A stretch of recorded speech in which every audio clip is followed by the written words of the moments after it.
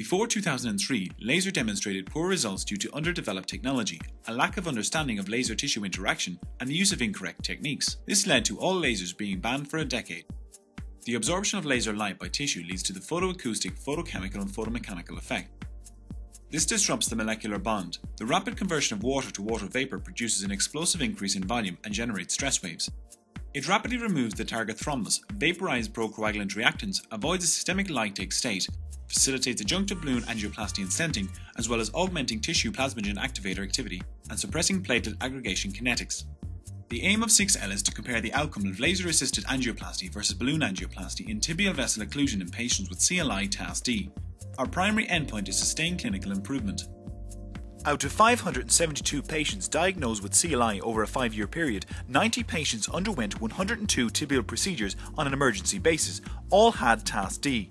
We had more repeated procedures for tibial angioplasty than in the laser group. 80% of all our patients were diabetic, and 1/4 of all patients had chronic renal insufficiency. All patients had critical limb ischemia Rutherford category 4, 5 or 6 with TAS-D lesions. 2/3 of lesions were de novo and occlusive. There was no significant difference between groups regarding lesion length, inflow or runoff. 85% had only one named diseased tibial artery. 60% of all patients had no duplex proof of patent vessel beyond the ankle. The main goal is to maximize the runoff and establish a continuous inline flow beyond the ankle. The anterior posterior tibial arteries are the preferred targets. Total occlusions are crossed with 0.14 or V18 guide wires supported with a crick cross catheter. Long Invitec balloons 2.5 and 3.5 mm are typically used with a length 80 to 220 mm. We cross from the posterior tibial artery to the dorsalis pedis, creating a pedal arch loop to enhance the outflow and heal deep foot ulcers.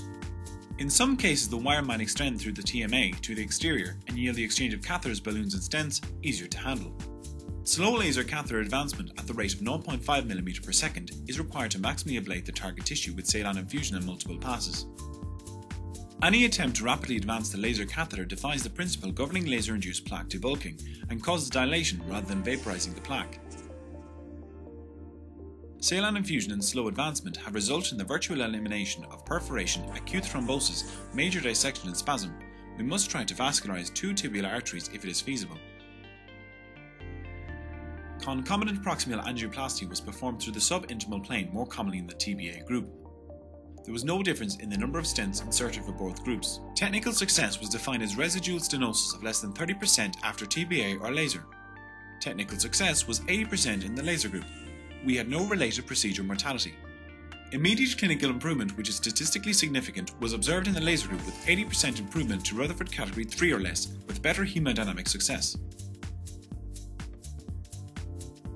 Sustained clinical improvement was statistically significant in favour of laser at 5 years, 76% versus 62%. Binary restenosis was statistically in favour of laser at 5 years at 78% versus 49%. Freedom from endovascular target lesion redo procedures, including the edge phenomena, was statistically significant in favour of laser up to 5 years at 93% versus 62%.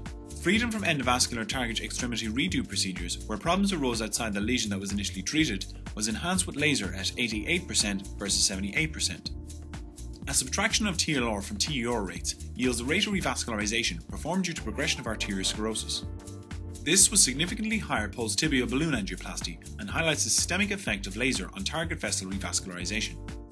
There was no difference in amputation-free survival, 95% for laser versus 89% for TBA. Major adverse clinical events at 5 years were significantly more pronounced in TBA, 38% versus 66%.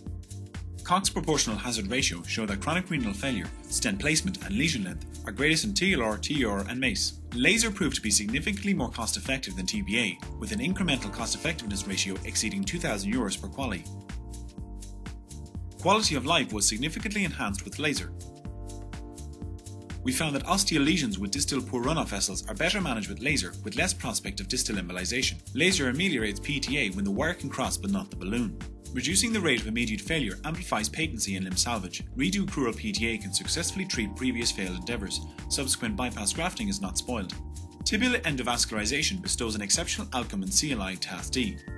It is an ethical must to treat CLI patients using aggressive procedures in an effort to improve the quality of their borrowed time. Finally, laser is cost effective and offers superior quality of life. It boasts outstanding survival rates free from major clinical events at 5 years.